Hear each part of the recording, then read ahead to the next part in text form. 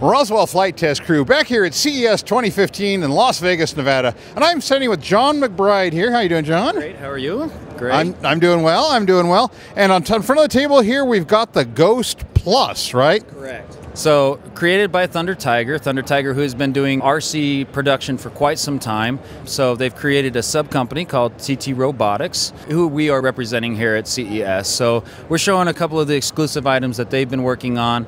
The Ghost has already been out there. We've already retailed. We've already been selling these. But at the same time, a lot of people haven't seen them because of the amount of marketing that has been done. Because you're now the exclusive distributor for these products here in the United States, right? That is correct. So if you've already gone into hobby shops, most likely your hobby shop dealer has already heard of us. So HRP will be distributing all of the TTRobotix as well as Thunder Tiger. All right. Well, let's take a look at this thing. Yep. So what we have here again is the Ghost Plus. We have a remote that will come with it. They are using a very similar standard S-Bus system as far as remote control goes. So yes, you can upgrade, change, or do with receivers if you want to get in there and do anything like that.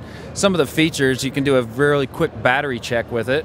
So if we press the top, we can see what our battery voltage is, which is actually, I think, a lot of people like.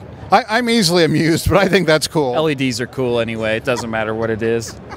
So after we do a very similar press it once and then hold it down and powers up. The indicator will stay on during the whole time, so you can see, you can bring it low, you can take a look at it and see where your battery is at. This one is actually equipped with a full OSD system as well. So you've got a built-in FPV capability in this aircraft. Correct. So as far as adding it in and doing else, we're going to leave it open to what kind of video transmission you want to use. So 5.8, 1.3, whatever the case is, we're going to leave that open. But the gimbal is going to come standard with the ship, as well as the internal OSD system. You don't always get a good quality gimbal that comes with the aircraft. And this is a 3-axis gimbal. This is a 3-axis gimbal, fully controlled either by one person or two persons. So on the single person, we have the gimbal actually rotating down here at 360 degrees. I can move that up and down. And because that is concerning as it comes around to see the actual landing gear get in the way, we actually have the ability to go ahead and retract the landing gear here. So the ship can stay in its position, and the whole time it's still stabilized while running. So it's still able to be stabilized while still rotating at 360 degrees. I can stop the rotation at any time, slow it down, speed it up, however you want to do it. So in many ways, this is kind of a simpler user interface, because you just sort of input how much pan or how much tilt you want, and it just sits there and does its thing. That is correct. As far as it being operating here, again, we can separate operator if we want to, and we can run that separately off of a separate receiver, separate unit. Everything is separate, so you can even take this full gimbal and everything else and put it on another ship. Very cool. It doesn't have anything to do with the flight controller. Can you mount any other cameras? Yes, we went ahead and designed the gimbal specifically for the Sony RX. So this will run full stabilization as well as do the 360-degree rotation. And because now we can use a Sony RX camera at 20 megapixel, boy, we can get some really great shots with this. So you can get this gimbal for the Sony camera as like an accessory? True. So Got it. And I just have to ask, because it's kind of peculiar, what's this little, it's obviously an antenna, what's that sticking off the top there? There's the compass indicator is up here. GPS is still inside. Under the hood, what have we got in terms of a flight control system? So TTR has developed their own flight controller with the assistance of Zero UAV. If we know of anybody like Zero UAV, they've done some really great stuff over there overseas. And so this has the follow me feature built in as well. So we have that interface running through your application or your phone and tracking the Wi-Fi signal. So that is also there too.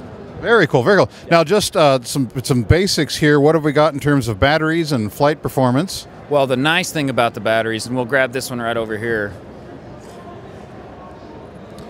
So we have standardized LiPos. Provided from Thunder Tiger, you can get a single 6-cell, 6000, that runs approximately around 18 minutes is our flight time. We can also separate the units, so we can take the front cover off and we can run two separate 3-cell 5200s depending on the size, so your physical size will demand. But if you really wanted to get carried away, you have enough space inside. that you can actually run your own battery and plug in an XT60 if you really wanted to. But as far as turning it on, operation sliding in, that's the capability. So we're not stuck with any proprietary battery type.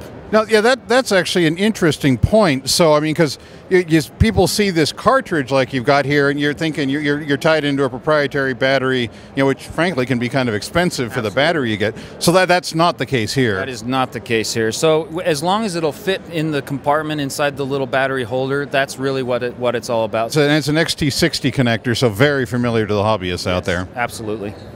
All right, well, very cool looking ship. Well, John, thank you so much for your time today, taking the time to look at it. This is really neat. And from CES 2015 in fabulous Las Vegas, Nevada, this is the Roswell Flight Test Crew signing off. Thanks, John. Thanks.